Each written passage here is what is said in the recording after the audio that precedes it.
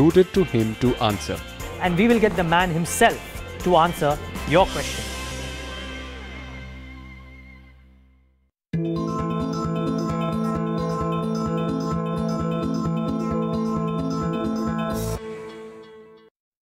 Welcome to Weaving a Better Future. I'm Daniel Moss, Global Economics Writer for Bloomberg View. We have a great panel. I'll introduce them in a moment. First of all, let's talk about what we're actually talking about today. We're talking about textiles in India. Textile industry accounts for 4% of gross domestic product, 15% of exports. Pretty impressive. It's a big employer as well. But is there more to be done? We heard a lot yesterday about scale and about the need to bulk up exports. Why don't I introduce our panel? First up, we have, let's introduce Irani, Minister for Textiles, Minister for Information and Broadcasting. Minister, afterwards you'll have to tell me how those portfolios stitch together. Neelam Chhiber is the Managing Director of Industry Mother Earth. Dipali Goenka is the CEO, Joint Managing Director of Welspun. And William Bissell is the Managing Director of FabIndia overseas. I'm going to ask each of our guests to talk for a few minutes, talk about what's on their mind, and then we'll kick the discussion off. So, Neelam, yes, why don't you go ahead? Great. Yeah. So I'm here. I am a Schwab social entrepreneur, 2011, building an ecosystem for inclusive growth in the country. Yeah, India is one of the largest, fastest growing economies in the world, but we need to be more inclusive, right? And that's where I would come from. I think scale in this country is essential. We cannot do anything in this country without scalability. We are poised at a point in time where everybody is really upbeat. In the next 3 to 5 years, we're going to see a major transformation in the country. But are we going to be able to take everybody along? Yeah? We've had 5 years of a wonderful skill mission, genuinely well-planned, well-worked, but it's resulted in 12% of employment. Yeah? India cannot look to any other country in the world for a model. So China could achieve the MDGs, helped achieve the MDGs through mass migration. Yeah? Indians are not migrating for work. So we have to look at solutions. In the textile sector, we have, I say, 60 million rural artisanal producers, textile workers.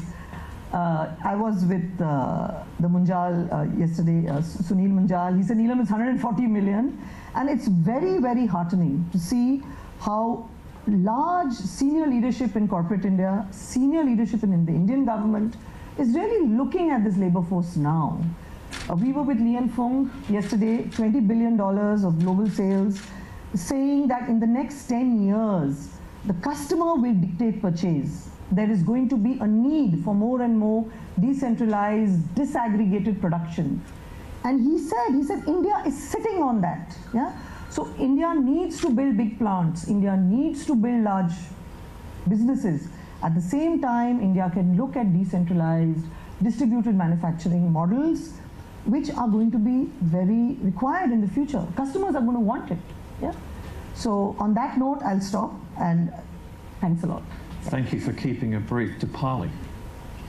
You know, taking it from Neelam's perspective, I would say that when you're talking about what is close and what is the agenda that we talk about today, I think for us, it would be gender diversity, social inclusion, natural resources, and sustainability.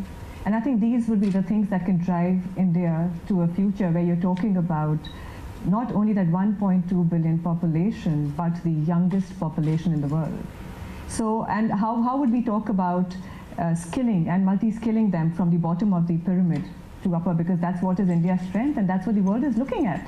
And if textiles, if I talk about from our perspective, I think it weaves the thread from the communities around where we work to the markets that we supply to. I think it's a very integrated chain that we talk about. And I think the interesting key thing, we are at Welspun, we employ around 20% women at the level that we talk about, at the blue collar, 40% in the senior leadership.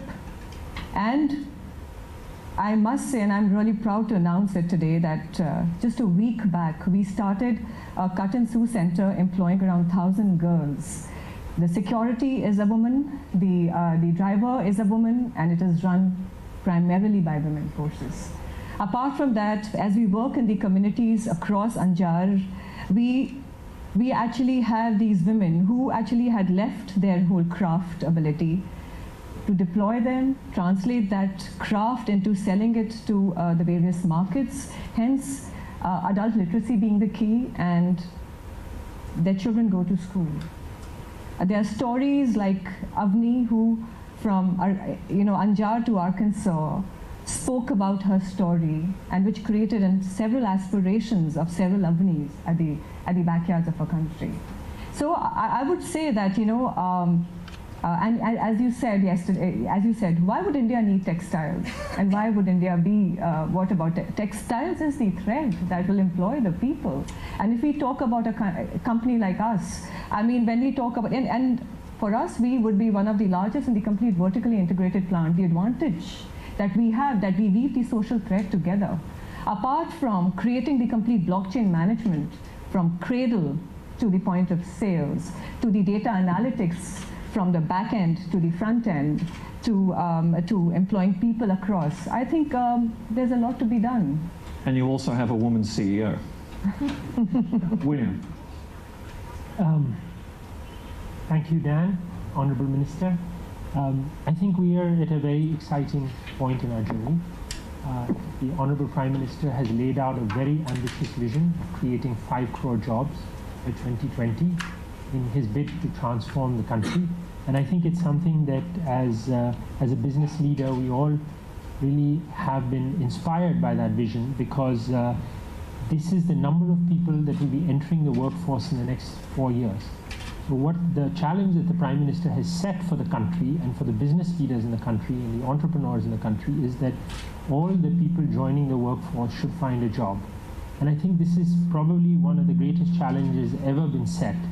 And I think that it's incumbent upon everybody, all of us, to think about how we can best address that. And we have, as a small gesture towards that, we have said that we are going to take the number of people we directly and indirectly employ from 55,000 to 200,000. So I know it's a small step, but it's a small contribution. But I think the Honorable Prime Minister's vision of 5 crore jobs is really what is needed, because that employment will transform every other aspect in the country. And I think that we're very fortunate here to have the Honorable Minister of Textiles here, because textiles are the growth driver. And if 5 crore jobs need to be produced and sustainable employment needs to be created by 2020, then textiles, the Ministry of Textiles is going to have to play a lead role in that. And one of the initiatives which has personally benefited us greatly is the handloom mark, because for the first time the Ministry of Textiles has backed the mark so that consumers across the country know when they're buying genuine handloom product. And I think that India's greatest wealth is its cultural heritage, and its cultural assets are today the most under-leveraged of any country in the world. You look at any small European country, if they make one champagne or they make one thing, they tout it all over the world. And they have delegations, they protect their mark, they don't allow other people to use it. We have tens of thousands of cultural assets in the country. And if each one of them, if each of department of the government was to look at protecting those cultural marks, the way the Ministry of Textiles has protected the handloom mark, then I think that in itself could take the economy in a long way towards creating those 5 crore jobs. And I think it's a very exciting time. If someone asked me where would you want to be in the world at this time, I would say the best place to be is in India at the moment as we undergo this transformation. Absolutely. Well, Minister, you're in the hot seat. I think that I couldn't have spoken more eloquently for the textile industry as the 3 panelists have done so this morning. Textiles is the second largest employer in the country after agriculture. We have an opportunity to leverage not only our legacy, as Mr. Bissell has said, but also a structure which not only generates employment, but also creates new entrepreneurs. What are the kind of entrepreneurs that we can create? Some who are focused only on exports, some who love the legacy so much that they would rather work at the grassroots, some who are trying to venture into the fields of technical textiles. I have seen how much of a difference does a huge investment of a composite structure makes to an area which is struggling from socioeconomic challenges. For instance, Ms. Goenka's company, it came into a place in Gujarat right after the Gujarat earthquake aftermath with absolutely nobody wanting to invest. They took that one step not only for enlarging their own capacity, but also because I believe somewhere they thought that they could contribute to the resurrection of a community that was genuinely rendered homeless, genuinely rendered without any jobs, or for that matter, any hope. And now to see a flourishing textile corporate there in the backyards of Gujarat, to see them in an area which people said logistically would be a nightmare, and to convert that challenge into an opportunity generally speaks about the potential of textiles. The fact that you can have a composite mill, but if the ownership wants to, it can dedicate itself to engaging with the local craft, the local legacy. If the ownership wants to, it can provide examples to the leadership in the corporate world with regards to empowerment of women. If the ownership wants to, it can take those tiny things about the legacy, the culture within that particular area, and bring it to not only the national forefront, but also create an international market for it. I think that's the beauty of Indian textiles, that it's not a story which can be said in one particular silo. It is a story that engulfs the entire country, not only culturally, but also economically. Well, Minister, let me challenge you gently on that. You can challenge me as strongly as you like. I'm known in India not to mince words. Maybe we should imitate question time. The World Economic Forum publishes a table of the world's largest economies. We know India's in the G20. What I didn't quite realize until I examined this was how quickly India is closing in on the position occupied by some of the Western economies. You're now top 10, you're closing in on France. You're only a couple of tenths of a percentage point away from France. Again, why isn't the future services? Why isn't it tech? Why isn't it upscale manufacturing? Why are textiles so important? I doubt I would hear a French minister espouse textiles the way you do. I think textiles embodies all the other range of activities that you have just now enunciated. And that is the beauty of textiles. Today, if we talk about expansion of the sector, we talk about expansion of retail opportunities, and that is where the services sector comes in. And you have more and more youngsters employed in that one particular division. When you talk about technology, today we are very proud that at one end we have Neelam talking about the handcrafted goods, but at the other end, the textile industry collaborates that comfortably, even with space technology and from a perspective of carbon fiber. Today, when you talk about, let's say, not only services, but from an international exposure perspective, I can be a banner person for Dipali and talk about that the towels you use at Wimbledon, they're made right there in Gujarat. So those are the stories that we can tell very proudly. The challenge has been that those stories were not told before. They're being told now. And that is why Who are you telling those stories? And the reason I ask is, here is the business section of last Sunday's New York Times. Minister, you may have seen it, but on the front page below the fold, IBM makes a big bet on India, and it spills over to the inside page. Is the message about textiles in India getting out beyond India's borders? Many people think India is about tech, it's about Hyderabad, it's about Bangalore and IBM. I think that we should have had you over for our Textiles India 2017 summit.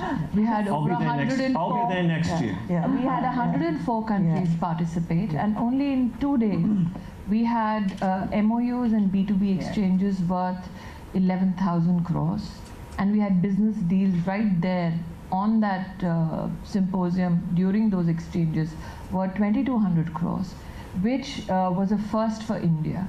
India had a predominant challenge where people from our country, irrespective whether they're in the handcraft opportunity or in the made-up sector or in the apparel sector, they had to take their ways and go to 120 destinations across the world. And for the first time under the leadership of the Honorable Prime Minister, we said, let the world come and see India's potential. There were many naysayers. They said it's not possible, you just have a 1.5 month window, but the world did come. And 104 countries ended up doing businesses with our people. And I think maybe next time we will invite somebody from New York Times to cover that. Invite Bloomberg first. I think no, Bloomberg was there. But I think the strength of textiles has been, it's always that silent tiger that roars, but very, very nicely and gently. But whenever the potential needs to be exercised, it's right out there in the front. Okay, Dipali's looking like she wants to roar, but let me just cue this up. We chatted before the session began about the Bangladesh free trade agreement with the EU. So let me just frame it differently. Who's eating your lunch? You know, I'll tell you one thing, it's in our control. A lot of things are in our control to make that difference. But yes, the free trade agreement is definitely one key, thing that impacts us. That is Bangladesh, Pakistan, the countries like that definitely have an advantage in the European perspective and the Canadian perspective. But despite that, I would say that if you have a portfolio and a product range that is far bigger and better than your counterparts, because if I talk about the India has an opportunity to play in the innovative perspective, has an opportunity to play in the medium scale to the upper price points, whereas the other countries start from the opening price points and end there. So it made us far more. It challenged us, but it also challenged us to create a kind of a portfolio of 27 strong patents, and out of that 10 patents already being granted to us as a company itself. And so is a lot of other companies doing that. So I would say we make our lunch and eat it too. Okay. William, when I was last shopping back to school clothes for my teenage son in Maryland, we went to Gap, we went to Old Navy, we went to Target, and the stuff we bought was made in Indonesia, made in Pakistan, made in Bangladesh. There's one t-shirt made in Vietnam. I couldn't see anything that was made in India. So what gives? It's a combination of rising wages in India, and businesses here have not been, I think, entrepreneurial enough in the last 5-7 years. There were opportunities abroad that could have been seized, but they weren't. But I think that is going to change now. I think you're going to see a sea change in that area. What makes it change? I think there's a very proactive approach now from the government to support those businesses, to support medium-scale businesses. There's also been a huge push to support startup businesses. Yes. I think that we were a startup once upon a time. I think that every startup needs to be given a chance. I think in the last 10 years there hasn't been much focus on startup, but as of the last 2 years there has been a huge focus on Startup India, and I think that the biggest asset that the country has is its entrepreneurs and the quality of its entrepreneurs. And once those entrepreneurs are given a chance to do what they want, Welspun was a startup once upon a time, FabIndia was a startup, they will flourish. I have no doubt about that. But they need an ecosystem that rewards them, that protects them, that nurtures them.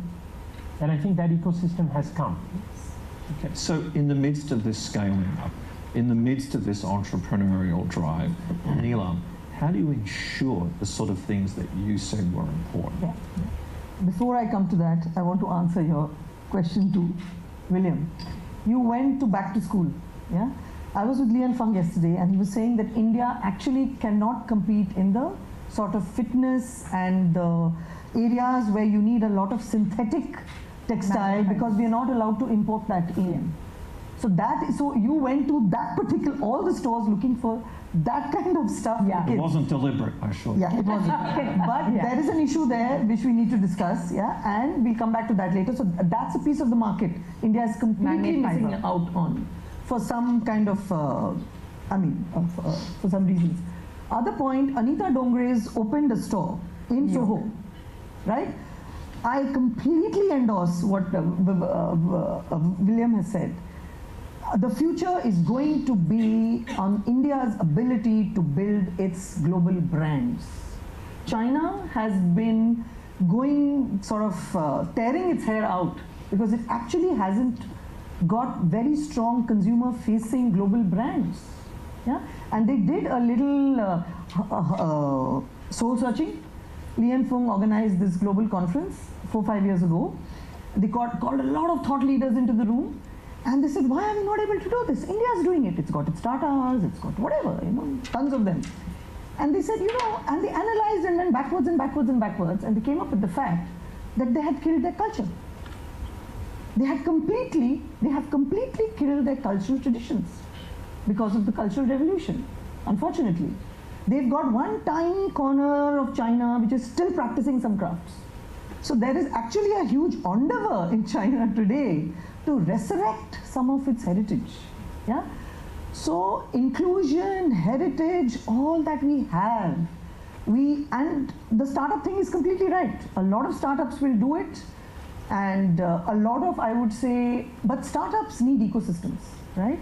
And we have fractured ecosystems. I mean, I'm a great proponent of the private sector. We are where we are because of private sector in the country. But if you're expecting private sector to go to the remotest of the villages and set up stuff, it's not going to be competitive for them. They have to compete with South Asia, China, the world. So it depends on a whole lot of us, right? Corporate, CSR, the government, civil society. And I here give the example of Amul, and then I'll stop. So Amul, India's largest dairy cooperative, $4 billion in the world, a global brand. Who owns it? Farmers.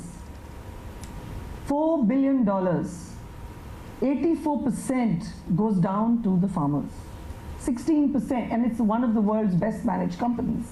So we are in the position, we should start looking at building out an Amul of creative manufacturing. That's my mission in life, it's my goal, and it has to be done together. Yeah? William has to give the market access to it, so do they. Yeah? But we will build out the ecosystem for them. We can do it. Right? We heard a lot yesterday in the manufacturing session about global supply chains, global quality chains. In fact, I think if I had 500 rupees for every time Mr. Kant mentioned those phrases, I could retire. But Dipali, you look like you're dying to jump in there. What do global supply chains mean for you? And is it true that India is not really part of them? I'll take it from Neelam, when she started and talked about the farmers. I think the important aspect, which I'll start off, is about cotton, because for us, 60% of our product or 70% of our product is cotton. You talk about United States of America, they have USDA, they have classification of cotton that is done there. In India, if the farmers get the best practices, and there is a thing called, we have created a better cotton. If they have a crop app, which can support the complete, and that's where digitization can step into the grassroots. That you have a crop app supporting them, what is the kind of crop they need to grow, what is the seed support that they need, and cut down the middleman for them. I think that's where the best practice and the fair practices will come in. And if you talk about the position of India in the terms of cotton, India exports the maximum, is the largest exporter of cotton and the second largest producer of cotton in this world. I think, and there's a lot to be done. So when you talk about the corporates and you talk about the farmer, I think that's where, because you have billionaires and millionaires in the United States of America who are farmers. Can we make that opportunity here, create those kind of corporates here for the farmers so they get a support system and ecosystem? And I think that's where your supply chain starts off and begins. And And I think that that's where, because primarily if you talk about our country, we are an agricultural country, as our Honourable Minister said, but we are ironically dependent on monsoons for water. And when I talk about businesses like us, can we create PPPs, where we did at Welspun? We recycle around 13 million liters of water every day. And we use that recycled water for our manufacturing, so that the farmer has the water for irrigation and there's potable water for the communities around there. So I think that's where I would say that, interestingly enough, I think we can say a lot of changes that the government needs to make, but a lot of changes we as businesses will need to make, and we will need to become the agents of change here. William, what do you got? William is pondering a disconnected world. He was telling us at the start he's taking himself off LinkedIn, he's taking himself off other forms of social media. Is that really, is the object of that exercise so you can think more about global supply chains and global quality chains? And getting your stuff into Target, getting it into Gap, getting it into Old Navy. The object of that is really to cut some of the static in our lives, because you're, at the end of the day, your brain feels like it's been fried. You have too many inputs coming in from all over. And as I grow older, I realize my brain needs some rest. So that's the object of that exercise. I do feel that a lot of the structures that globally have evolved, certainly in the last 50, 60 years, are not really applicable to India. I mean, for example, if you take exports, most people use the example you've used. I think exporting a t-shirt out of India at $2, which pollutes the water, which damages the rivers, which provides hardly any employment at a wage that is so low that the guy can't, I don't particularly think that that's a great thing. Now, I know I'm going against economic wisdom when I say that, but I really don't think that we should be exporting something like this, which creates, each piece is 2 man days. So if you buy this for your son, you've created 2 days of meaningful labor for someone who has a skill, not someone who's sitting at the edge of some machine, cranking it out and being paid, 8,200 rupees a month, where he can barely send money home to his family in the village. I mean, I know that economies in Southeast Asian so-called tigers have taken that route, but I think the time has come for India to take a different route. And we should actually look at what we have as assets in the country and develop along those assets, which is why I think Anita Dongre going to the Western opening is a great thing, because we have some of the greatest brands in the country that are being incubated. If they could get some help going abroad, they could really rival all the Italian and French brands put together. This is my belief. So instead of high fashion and luxury and quality being some Italian or French brand, it should be an Indian brand. We have some of the greatest talent here, and I think that talent needs a leg up. And I think one of the things that is happening in the last 2 years is the government is committed to giving that support to entrepreneurs and in this case the great design talent of India. It's been a while since I've heard the words economic and wisdom in the same sentence. So thanks for that. Minister, we'll come back to you now, and then I think we want to allow time for some questions from the audience. One of the constant themes in the past 20 minutes has been government support from the government. In practical terms, your daily schedule, what does it mean for you? Well, I think that if you take the, as we call it in Hindi, the SAR, the crux of what everybody has said here. At one end, we have an apparel big package given so that we can scale up employability opportunities for our manufacturing sector. We have ensured that capital subsidy for sunrise sectors like technical textiles, medical textiles, the capital subsidy goes up to 25%. But at the same time, we recognize what Neelam is saying, that we have a legacy we can leverage in the world market. How do you decentralize financial support for weavers and artisans so that you can make them more productive right where they are with no desire to migrate? And I'm happy to share that from the 7th to the 17th, we have around 800 clusters in our country of weavers and artisans. The government for the first time is going to the doorstep of that weaver. we are going to 401 clusters ourselves with 15 national banks. And we are telling the banks in every district, over 220 districts, that when the weaver and artisan walks up to you, we will give them enough aid, a loan called Mudra, which the Honorable Prime Minister started, with no collateral. And we have seen that the poorest of the poor are better at returning bank loans.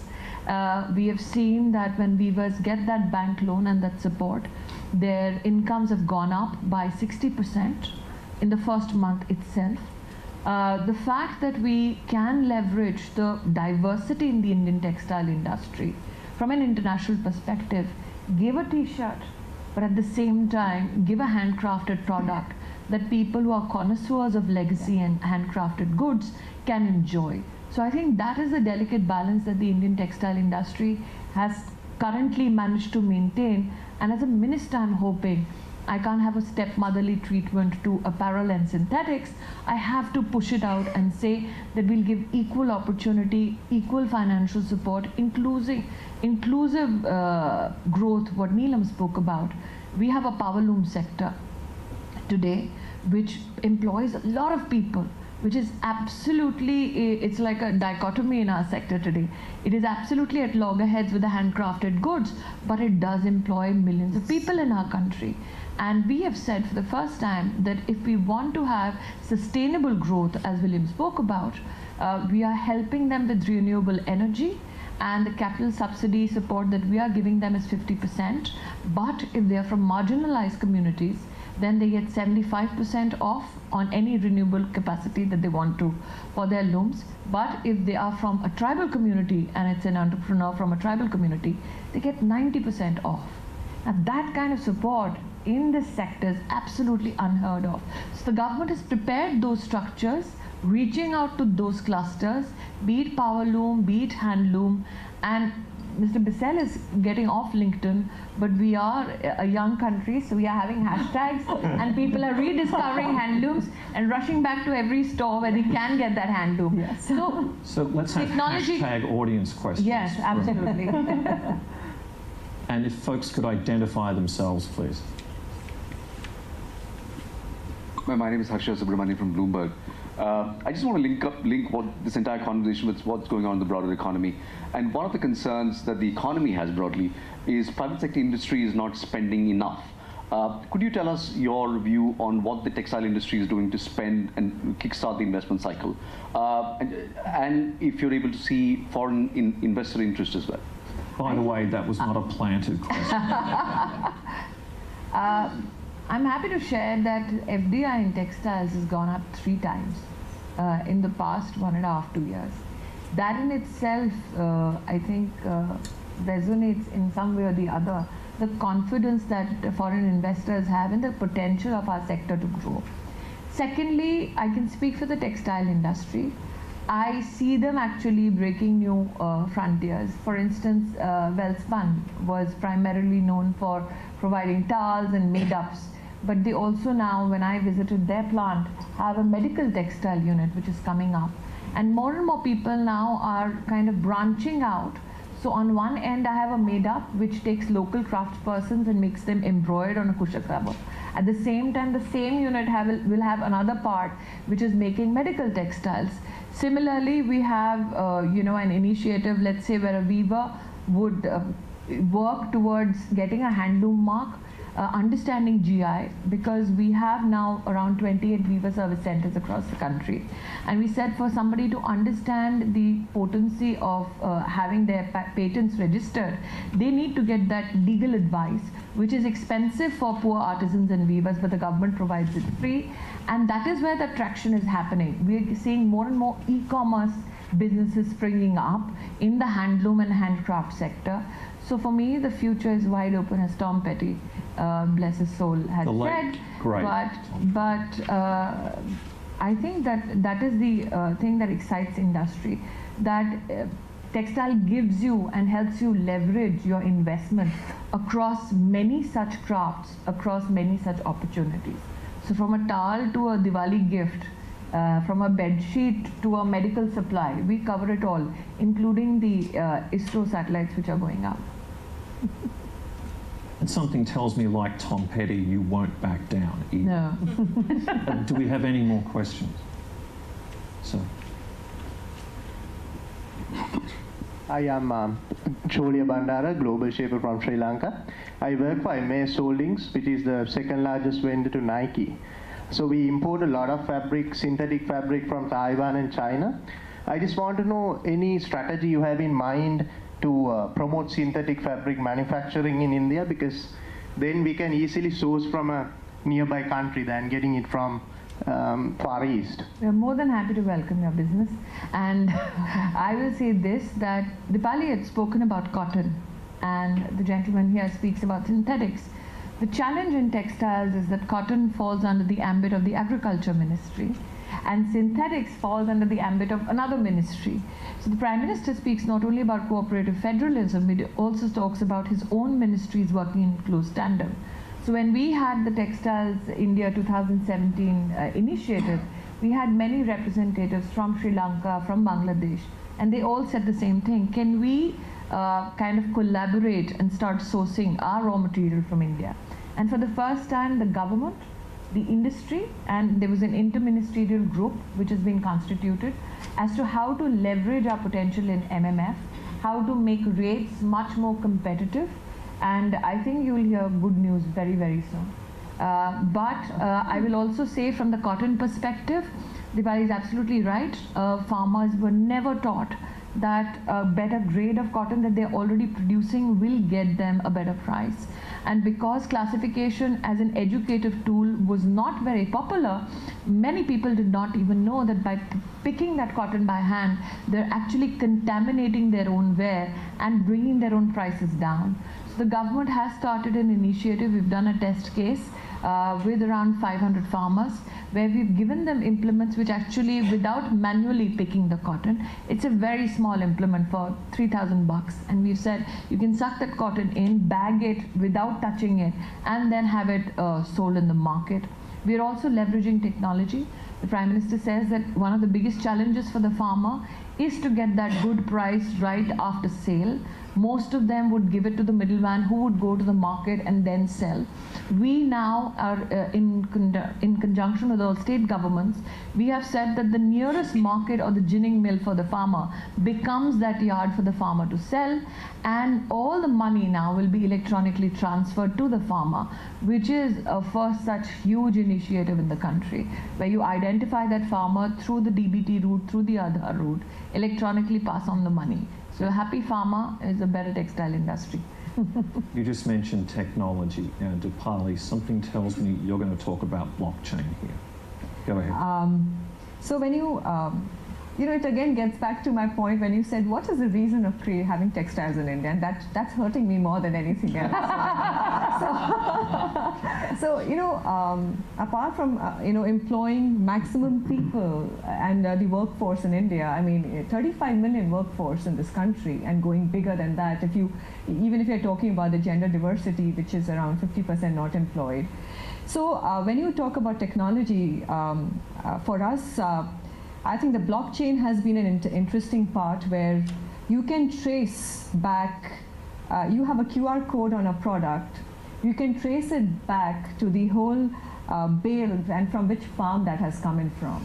And I think it's a very powerful medium, because when you're talking about the generation that you have the millennials who are going to be wanting to know the source from where their product is coming in from, or what is the sustainability that that product talks about. I think that's where the blockchain really is something that we have got a patent for that initiative, which traces it back from cradle to the point of sales.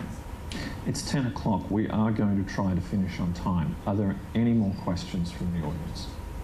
So, try to keep it brief, please. I'm Jacob. I'm with Creative Villain. Stand Up India is to look at people, micro-entrepreneurs who are already in business. And textile is full of micro-entrepreneurs. My question is really, what's being done to promote entrepreneurship and not just access to power, access to material? I think if you want to promote entrepreneurship, one of the first challenges that a new entrepreneur faces is those very questions. They come to me and they say, well, I have this great idea, I'm a design thinker, but I don't know how to get enough capital to support my needs to start a unit. So how do you start a unit? You need machinery. And they said, how do I get a subsidy to ensure that I get the machinery? Now, when you talk about startups or new entrepreneurs, the beauty of textiles is that when you look at the textile machinery part of it, which again is not a part of the mandate of the textile ministry, we as a nation for close to 30 years now have used all our subsidy money to get second-hand machines from China. Yes.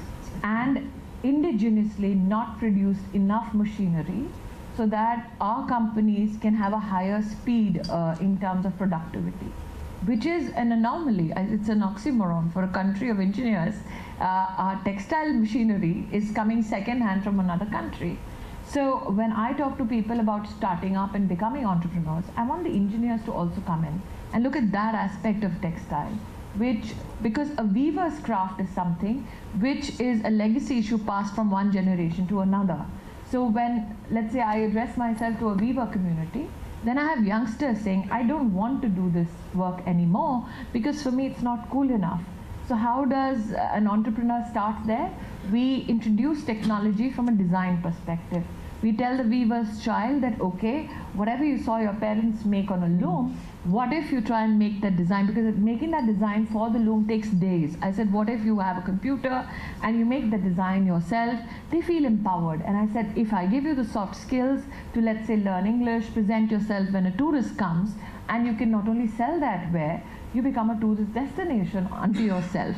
So those are the changes, because just to say that one stand-up and one startup from my perspective is enough to put a person in that silo actually would be doing a lot of disservice to the complexity of the textile industry. And I must say here, Dan, that when you talk about inclusivity, textiles and especially the apparel sector, 70% of the employees are women.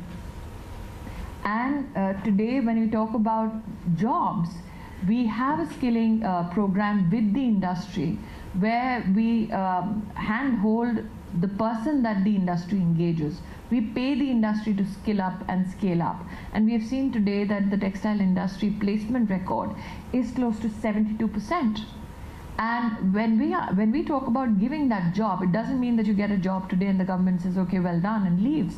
We actually call that employee 6 months down the line and we check whether the employee is retained by their organization, because that 6 months duration is enough for the employee to assess what they are doing in that particular structure, and for the employer to know whether they'd like to retain that person.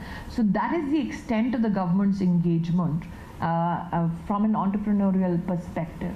So even if a new entrepreneur comes up and says, I want to skill workers, I have somebody with legacy talent, but they need to be marketable, we actually help in that as well. Minister, panelists, thank you. You know, we may just about have answered the question, why is India still in textiles? Thank you very much. And ladies and gentlemen, thank you for your attendance. Thank you.